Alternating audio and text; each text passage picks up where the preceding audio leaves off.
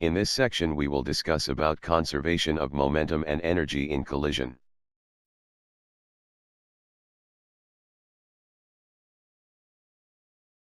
Here we will tackle some physical phenomenon that happens when two or more objects interact with one another, like pushing objects at rest or objects collide with one another.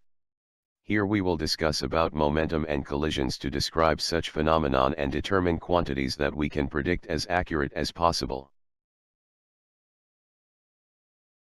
Momentum or linear momentum denoted by p, which is the product of the mass and velocity of an object. We see that it is a vector quantity with its direction given by the velocity component. Recall Newton's second law or law of acceleration, which is the sum of forces is proportional to the mass times acceleration. We rewrite this as an expression in terms of momentum, which gives us the derivative of momentum over derivative of time.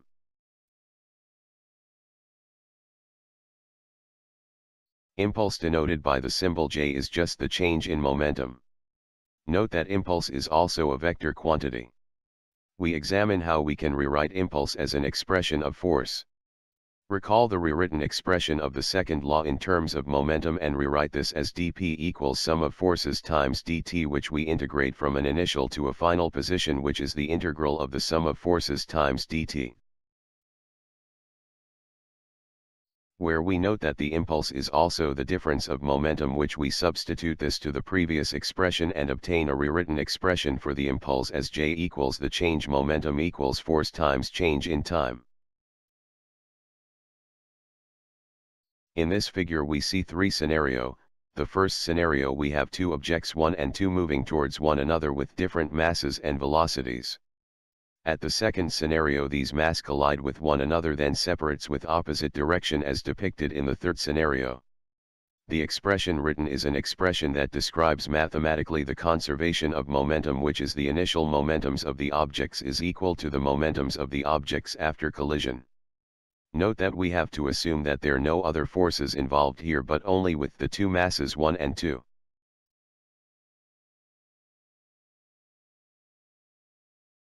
Another thing we should remember is the nature of forces that are involved during collision. Here we have a figure of mass containing molecules or masses inside that are able to move freely but limited inside the boundary of a system. You can also imagine this as a human body and the masses that interaction inside as the organs of the body. In collisions we only consider the forces that external, and we assume that the forces that are interacting inside the body bounded by a boundary are not considered. So the momentum considered here are contributed only from the sum of external forces that interact with the body.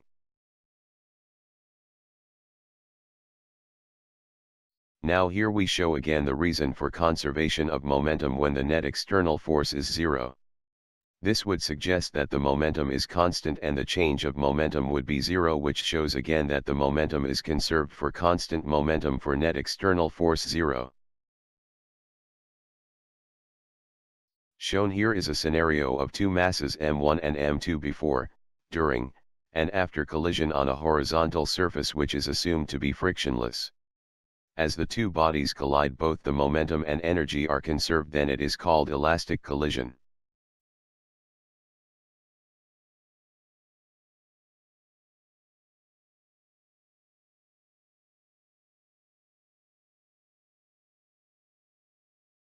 Rewriting the equation, we get the formulation for conservation of momentum and of energy for an elastic collision.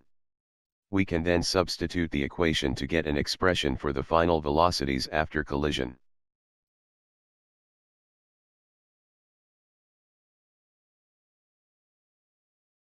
So here we are rewriting the equation and get equation 17 and 18 from the conservation of momentum and energy. We then substitute equation 17 to 18 and get equation 19.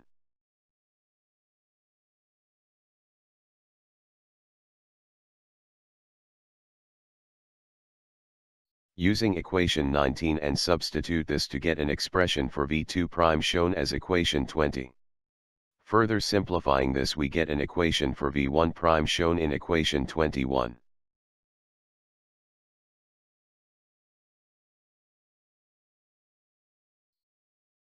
Using equations 20 obtain equation 21, an expression for V1'. Simplifying this, we get an expression for v2 prime shown in equation 22.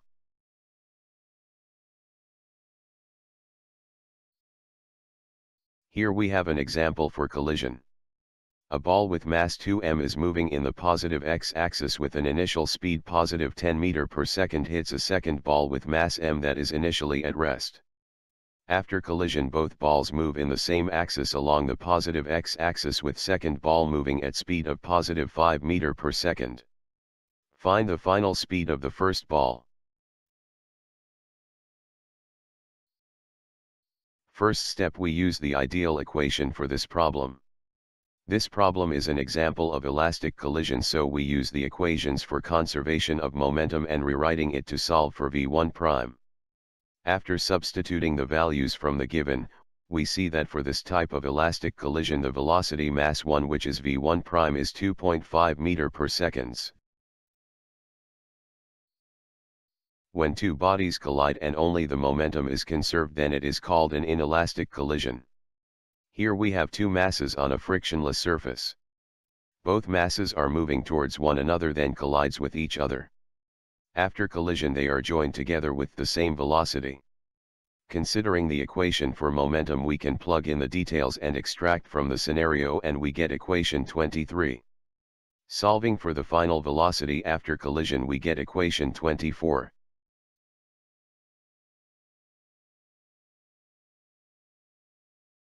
In this situation we have two cars in an example of inelastic collision. So, a 2,000 kg car moving at 30 km per hour strikes a stopped 1,000 kg car and the two lock bumpers.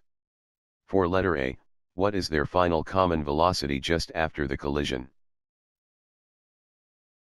The first step is to use the ideal equation for this problem. So for a non-elastic problem we use the equation for its final velocity, then substitute the values gained from the given problem, and we see that both cars move at a speed of 20 km per hour.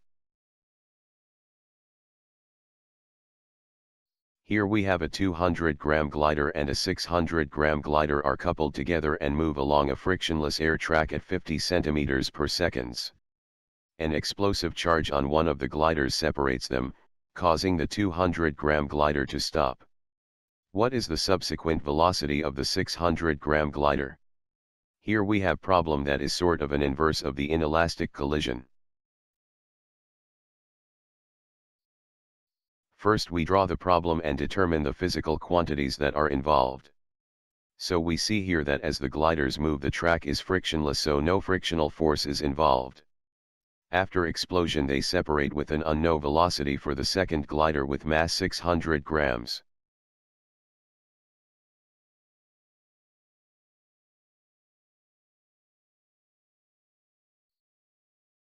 Second step is to use the ideal equation. So we use the equation for the conservation of momentum and rewrite this to solve for the velocity of the second mass after explosion. We get that the value for the velocity of the 600 grams glider is around 67 centimeter per second.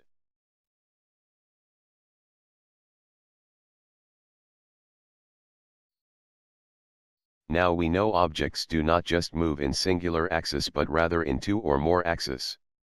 So, we examine when two objects collide and moves in a two-dimensional plane.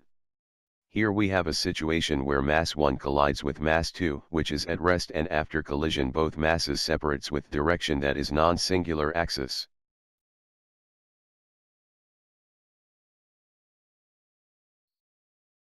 To mathematically express this, we simply use the momentum at different axes. So, we consider the quantities along the x-axis or determine its x components along x. We get that only the momentum by mass 1 is present since mass 2 is initially at rest, and after collision both masses have momentum but as a cosine function of their respective angles, since we consider only the x component of their velocities. Similarly, for the y component both mass 1 and 2 do not have a y component since their motion is only along x for mass 1 and at rest for mass 2. But for their y component velocities they are both present as a function of sine of their angles. For motions that is elastic, the energy is calculated by using equation 13.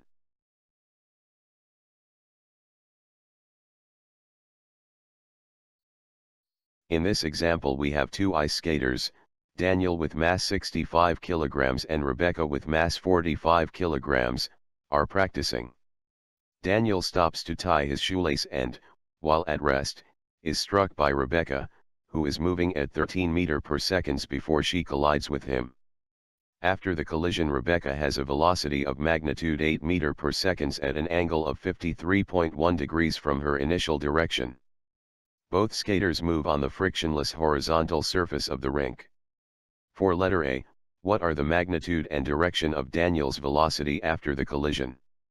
For letter B, what is the change in total kinetic energy of the skaters as a result of the collision? First we draw the problem and identify the quantities. We see here that the problem is as an example of collision in two-dimensional motion. We note that the angle after collision mass 1 or moves in the first quarter, and we assume that the direction of second mass would be sensible, it moves on the fourth quarter, and so it is assumed that mass 2 vertical component is negative.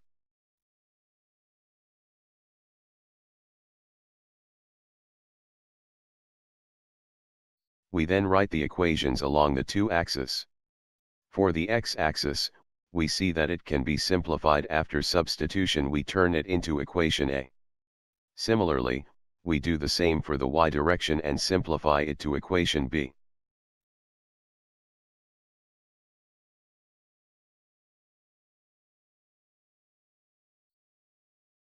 The third step is to use the ideal equations to solve for letter A. We do this by using equations obtained earlier and rewriting the first equation, and obtain an expression for the velocity for the second mass post-collision as equation A prime. We then rewrite equation B and write it as an expression for theta prime for the second mass.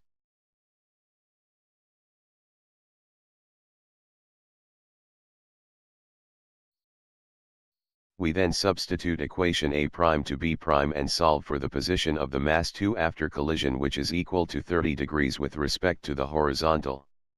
Then this angle is used and substituted to a prime, and we get the magnitude of the velocity of second mass, which is 7.2 meters per second. Note that we can substitute theta prime to equation B prime also and obtain the same value of the magnitude of the velocity of the second mass.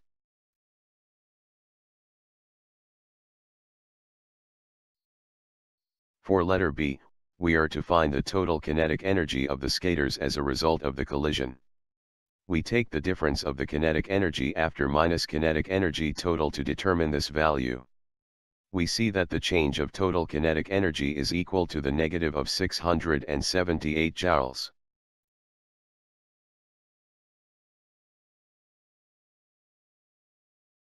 Here we talk about another concept in physics, which is the center of mass. So far we have assumed that when an object moves, it moves as if it is frozen, in the sense that it appears to be stationary with respect to its axis. But in reality, when objects move in space, the behavior of this object is altered by the shape and arrangement of its mass. Shown in the figure, when you threw something symmetrical like a ball and something that is not completely symmetrical in all dimension like a bat, the ball would appear the same as it is thrown, but the bat would appear that it is rotating. But both cases we see a point in the shape of the mass that appears constant all throughout, which here we see it as a red dot, and this position is called the center of mass. All objects have a center of mass, which we use to simplify the interaction of forces for a given object with mass and shape. How do we calculate this position? First we consider a system with two mass m1 and m2, although the center of mass can be applied to multiple mass system, which we will show later. The center of mass for this system, which is along the x-axis, is simply the sum of the mass times its position of each masses over the total mass of the system. This will give us the value of the center of mass along the x-axis. As observed, the center of mass is dependent on the lengths and masses of the system.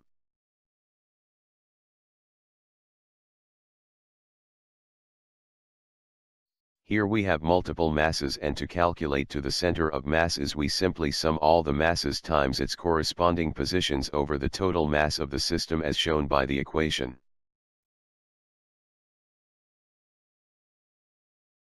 Here we have multiple masses in two-dimensional space, and as you can see, to determine the center of mass we have to take the components, hence we have these two equations for the center mass calculation.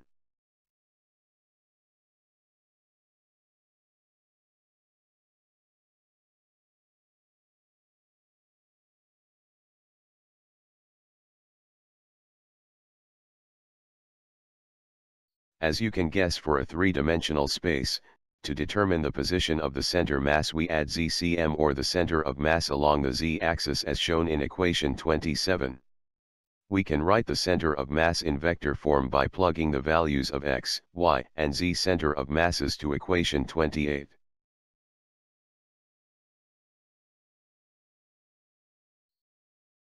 As mentioned earlier, that shape and distribution of masses alters the position of the center of mass. Here we have different people and see the different position of the center of mass as indicated by the red cross.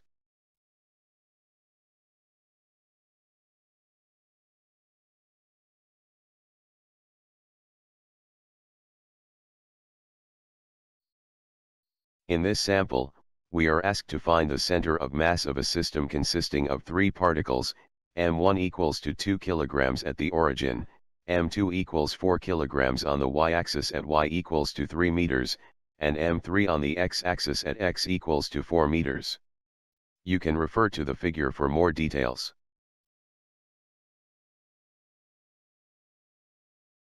The first step is to use the right equations.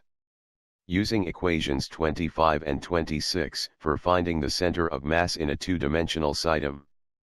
We then calculate the total mass, which is 12 kilograms, which we will substitute to the equations. For center of mass along the x-axis, we see that masses m1 and m2 lies on the origin, then their positions are 0 and we are left only with mass 3. So the center of mass along the x-axis is equal to 2 meters. For the y-axis, we see that mass 3 is on the origin, so we have only mass 1 and 2 for this. Here the center of mass along the y-axis is about 1.7 meters. So if we draw this to the figure, the center of mass in a two-dimension is indicated by the red dot having the coordinates 2 and 1.7 meters.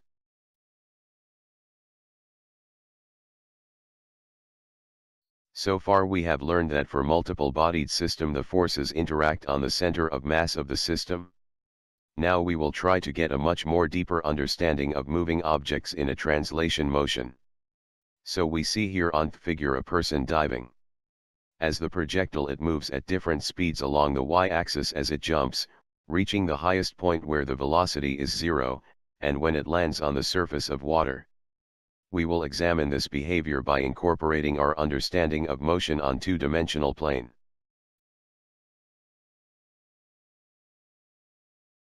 So we know that only external forces are considered for systems that we are measuring, and this allows us calculate models for forces interacting on objects. We also know that these forces are simplified by interacting on the mass's center of mass, which we can calculate by taking the sum of mass and position over its total mass.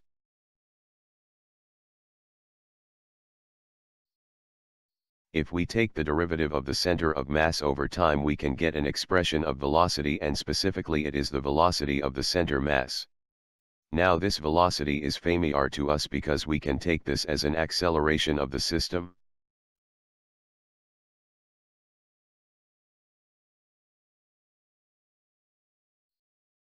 The expression written shows that the acceleration simply shows the acceleration that is related to its center of mass.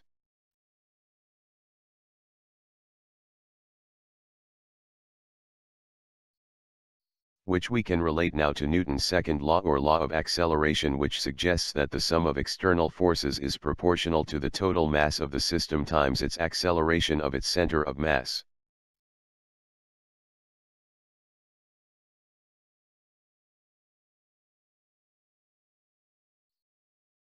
So, the sum of all the forces acting on the system is equal to the total mass of the system times the acceleration of its center of mass. This statement is Newton's second law for a system of particles. Thus, we can conclude that the center of mass of a system of particles, or bodies, with total mass m moves like a single particle of mass m acted upon by the same net external force.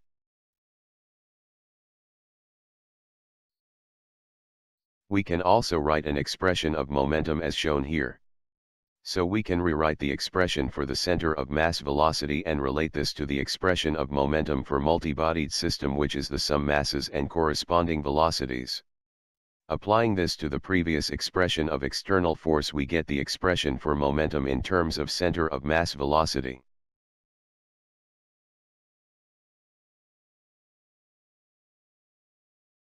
The end for now, and I hope you learned something new today. For questions and comments you may send them to diyslearningstuff@gmail.com. You may review the slide on YouTube at @diyslearningstuff. Note, please do not forget to use your school email. Also write your complete name and class section. Thank you for listening and see next meeting.